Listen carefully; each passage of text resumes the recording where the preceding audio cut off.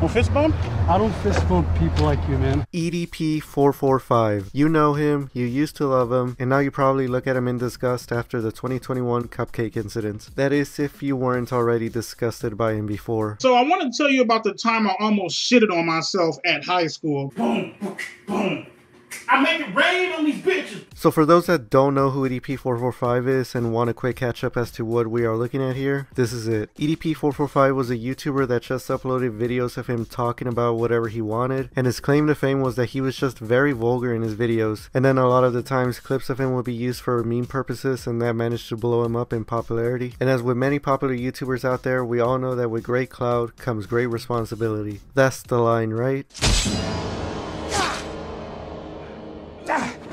Well, with EDP445 that was not the case, as we soon came to find out that he used his platform to talk to underage girls inappropriately. And he didn't do that just one time either. He had already been under fire for this type of thing in the year prior, but many of his fans just let that slide, as the consensus for that situation was that it was just him making weird jokes and acting creepy in the DMs. And for the time being, his reputation was back to being somewhat clean at that time. But everything changed when on the night of April 20th, 2021, this guy in the blue shirt who goes by Chet Goldstein uploaded this video onto his channel where him and this other guy CC Unit confront EDP445 after they had pretended to be a 13-year-old girl and had been texting EDP while pretending to be her, and then had scheduled a meetup with the YouTuber while they were still pretending to be the 13-year-old girl. And well, we all saw what happened. Well, I was actually coming out here to pick up a cupcake and then go back home. So throughout the whole 40 to 50 minute encounter, EDP will get questioned as to why he was doing what he was doing, and he would even come out and confess a couple of other heinous acts that he did of the same nature that he was being confronted for. The two guys that were confronting him, Chet and CC Unit, would threaten to call the cops during the whole ordeal, and EDP would just beg them not to do it and then walk away from the scene once they went ahead and did. So the video comes out and everybody is just, you know, in shock. His subscribers just tank, continuing on from the previous few days of when it was announced that the confrontation video was going to be released. Later that same week, on the 25th of April, EDP would preemptively try to save his channel from deletion, as he went ahead and removed all of his videos from it, but that would not be enough, as his channel would then be terminated just a few days later on the 27th of April, presumably because of that meetup video. And speaking of that video, the channel Chet Goldstein, where it was uploaded onto, that channel ended up also getting terminated as well. And this was presumably because the guy that ran that channel, Chet Goldstein, whose real name is Alex Rosen, he had already had another channel in the past that was terminated, and if you know anything about YouTube's terms of service, you know that you can't run another channel if one you've had before had already gotten banned. But going back to EDP, the deplatforming of him wouldn't end there, as his Instagram and his Cameo account would also get terminated, and the deletion of his Cameo account would be significant here, as that was one of his main sources of income. EDP, after all of this, would move on to one of his last remaining platforms, Facebook, and drop this announcement video with the caption, "Breaking news, EDP445 official website coming soon. The movement will continue. Hashtag EDP445. So just want to let you guys know, man, EDP445.com is coming soon. You know, that's where I'm gonna be posting all of my new videos and shit, you know, over there up on the website. You know what I mean? You know, continuing the fucking eat that pussy movement. Yeah, I don't know what movement he was talking about. I mean, it was pretty clear here that he didn't want to bring any attention to his controversy for the Facebook followers. But then just a few days later, he uploaded another video onto his Facebook where he called out Chet Goldstein. Yes, the guy that exposed him. EDP was calling him out. Chet Goldstein. I've seen punk ass, bitch made, hoe ass motherfuckers like yourself come and go. There's a fucking video all over the all over the internet. You using racial slurs and shit. Your credibility is bro. You tried to take down good old Eat That Pussy 445, my but guess what, motherfucker? We still in the flesh. The movement will continue. These uploads onto Facebook wouldn't last long though, as his account eventually got removed, and for the time being, that seemed to have been the end of EDP. Until he came back with this video on a brand new channel on YouTube. Alright, what's up with it, all you punk ass, jealous motherfuckers sucking? It's your boy, Eat That Pussy 445. So yeah, EDP started up that new YouTube channel called The Notorious EDP and just uploaded videos of him talking about random stuff. And as you would expect, YouTube wasn't appreciative of EDP trying to return to the platform, and they banned them once again. Which actually this one Twitter user, SGT Burb, managed to seemingly catch that ban happen in real time. Oh, but that wouldn't be the end of EDP trying to return to the internet. He decided to debut on this other platform / website called 3Speak. Don't worry, if you haven't heard of that site, you're not alone. It's just like another video sharing website. But anyway, EDP went on to upload a video onto the site, and it was one that I don't think many of us would have expected him to make. 4th of July cupcakes.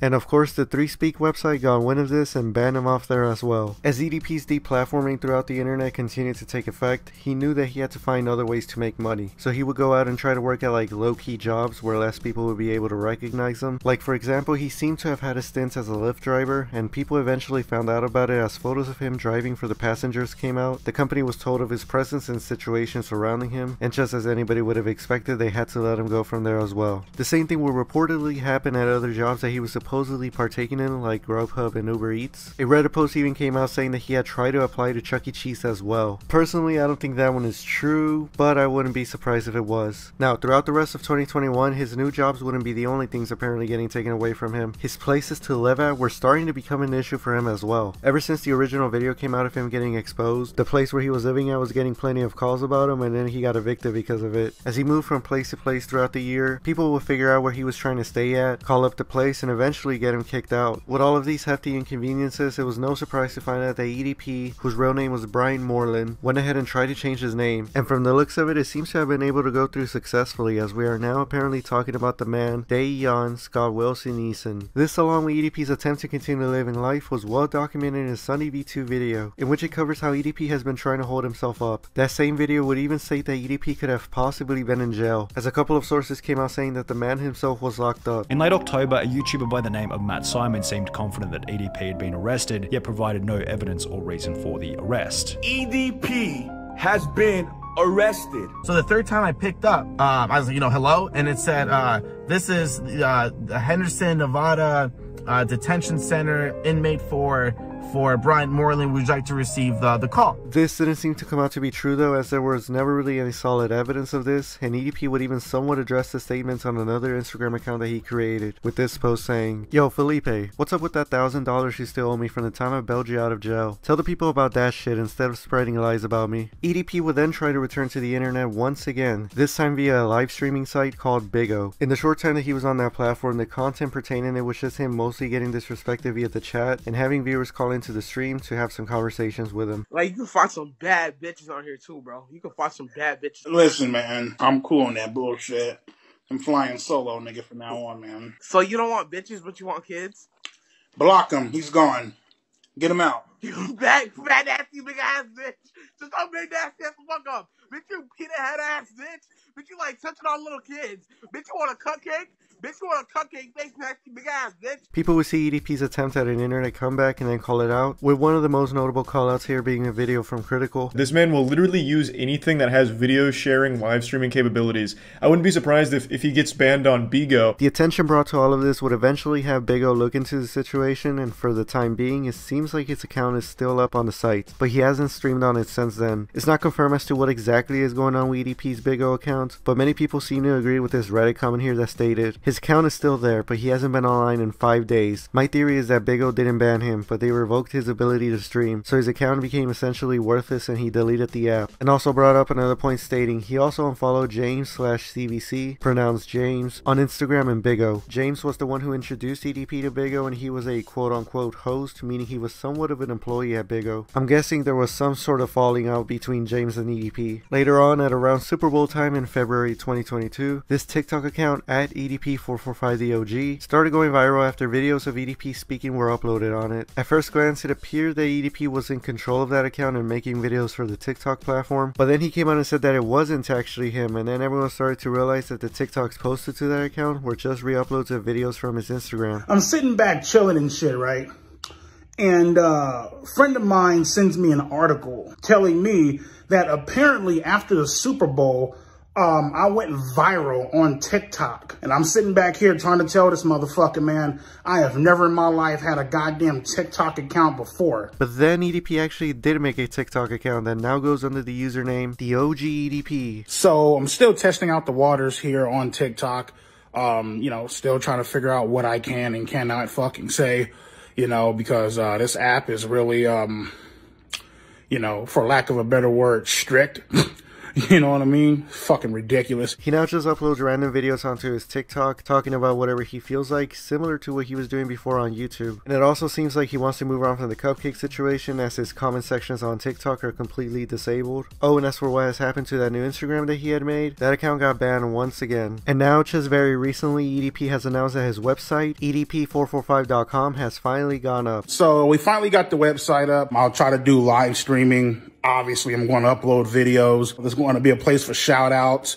We're going to have merchandise and gear. That's going to be a little bit later on down the road, more so this summer. You know what I mean? It's going to be a great time, man. We're going to have a fucking blast on that website, man. The website at the moment has a couple of videos up, which are very explicit, and the site also seems to be the new home for his cameo type video shoutouts. When you click on that part of the site, it says that the price for the custom shoutout has been reduced to $25 from the previous $50, which doesn't really make sense because the site is new, unless if he's referring to when he had an actual cameo account and it was priced at $50 back then. But yeah, he has that and a YouTube upload section where he posted other people's videos of him, and of course the coming soon section where he says that live streams of him will arrive to the site. The website even has a comment section which for the time being is full of positive comments towards EDP. It's probably likely that the negative comments are getting removed from the site as they get posted, but we do see that some very notable people have already commented on the site, like Jeffrey Epstein, Chris Griffin, Chet Goldstein, and the FBI. So yeah, with all of this, that's essentially where EDP445 is at now. He's still trying to have an online career where he can monetize his presence, and then we have a couple of detractors out there that are trying to make EDP pay for his actions by having him get his platforms removed, have jobs fire him, and letting landlords know of the dangers that could come out of EDP being a tenant. It's even gotten to the point where even if EDP meets someone who he thinks is a fan of him and takes a picture with him, he apparently tells that person to not reveal where he is. He also now continues to be a living meme, but this time not for the right reasons, as he is now associated with just being a menace to society. The fuck?